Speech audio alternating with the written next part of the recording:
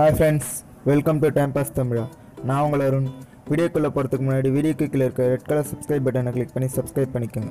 இப்போ தான் நம்ம போகிற வீடியோ உங்களுக்கு உடனுக்குடன் நோட்டிஃபிகேஷனில் வரும். இன்றைக்கி நம்ம சின்னதாக ஒரு டெக்கை பற்றி பார்க்கலாம். அது ஓகே ஃப்ரெண்ட்ஸ், வீடியோக்குள்ளே போகலாம். வாட்ஸ்அப்பில் எப்படி நமக்கு அனுப்புகிற மெசேஜ் எல்லாம் ப்ளூடிக் ஆகாமல் வச்சுக்கிறதுன்ற பற்றி இப்போ சொல்ல போகிறேன் ஃப்ரெண்ட்ஸ். வாட்ஸ்அப் ஓப்பன் பண்ணிக்கோங்க. இப்போ நான் மெசேஜ் பண்ணுறேன். ஹாய்,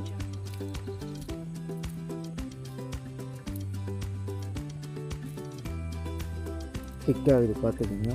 ஹாய்னு ரிப்ளை வருது. சாப்பிட்டியான்னு கேட்குறேன். யூன்னு வருது. இப்போ அதே போல் இப்போ டிக் ஆகாமல் மெசேஜ் பண்ணுறது எப்படின்னு சொல்கிறேன் பாருங்கள். இந்த 3 டாட்ஸை கிளிக் பண்ணுங்கள். செட்டிங்ஸ் போங்க. அக்கௌண்ட் செலக்ட் பண்ணுங்கள். ப்ரைவசி,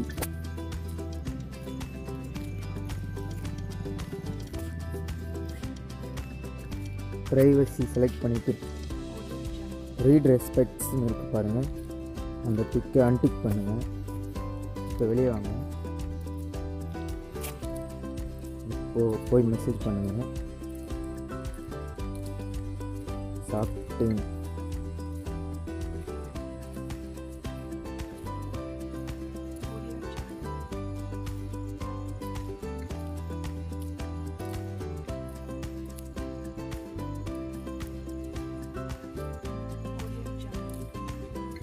அமைக்கிறாங்க. ஆனால் அவங்க பார்த்துருக்காங்க இந்த மெசேஜை.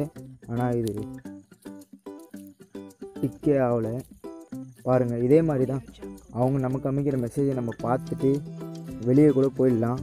டிக் ஆகாது. ஆனால் அவங்க என்ன நினச்சிட்ருப்பாங்க, மெசேஜ் பார்க்கல போலன்னு நினச்சிட்ருப்பாங்க. இது ஸோ மற்றவங்களை அவாய்ட் பண்ணுறதுக்கு யூஸ் ஆகும். பட் இதே மாதிரி உங்கள் மெசேஜ் யாருன்னா பார்த்துட்டு அப்படி டிக் ஆகாமல் போனாங்கன்னா அது எப்படி நீங்கள் கண்டுபிடிக்கிறதுன்ற பற்றியும் சொல்கிறேன். நீங்கள் டைரெக்டாக ஒரு வாய்ஸ் மெசேஜ் அனுப்பிச்சிருங்க. நான் அதை அமைக்கிறேன் பாருங்கள்.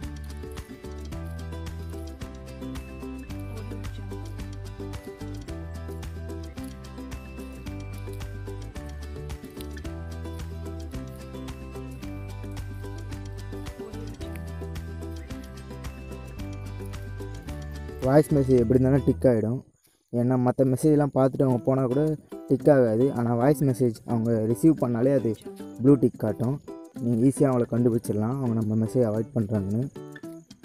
ஸோ அவ்வளோதான் ஃப்ரெண்ட்ஸ். வீடியோ பிடிச்சிருந்தால் லைக் பண்ணுங்கள், கமெண்ட் பண்ணுங்கள், ஷேர் பண்ணுங்கள், மறக்காமல் சப்ஸ்கிரைபும் பண்ணுங்கள். தேங்க்யூ ஃபார் வாட்சிங்.